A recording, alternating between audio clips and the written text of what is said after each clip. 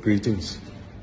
20 years is what it's taken to build the most modern, newest city in the world, based on technology, futurism, and openness, and that is Dubai. The United Arab Emirates has gone a long way into backing their vision, not just talking about it, but doing it. And it's been based purely on hard work. We live and we learn, we travel, we grab new ideas from other places that have implemented and done wonderful things. And that's exactly what we're going to do. The next 20 years, we will have the newest cities, the most technologically advanced cities in the world in South Africa. And that starts now. Backed by vision, backed by reindustrializing, backed by technological advancements and implementation. It's the only thing that's going to get us to the next level.